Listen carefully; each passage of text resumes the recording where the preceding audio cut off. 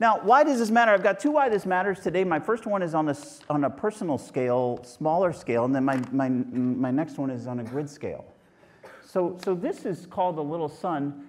There's over 1 billion people who can't read at night because there's no access to electricity. And of course, a lot of the studying that you could do would be at night, right? So this is a really cool program. Why does this work? This is a solar cell, but this wouldn't work unless you could store the electricity. Right? So I wanted to make you guys aware of Little Sun. I'll pass it around. You just press this, and you can read at night. Right? This is already making a big difference in millions of people's lives. That doesn't happen unless you've got electrochemical energy storage.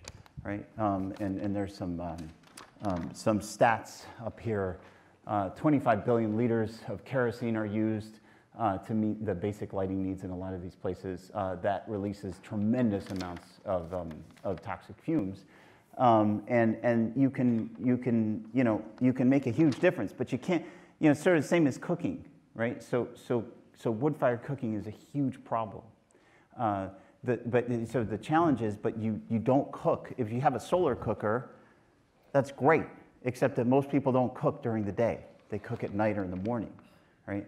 And so how do you so you got to store energy to make these things actually useful, right? And I really like this program, so I wanted to make that one of my why this matters, and we'll go big on the next one.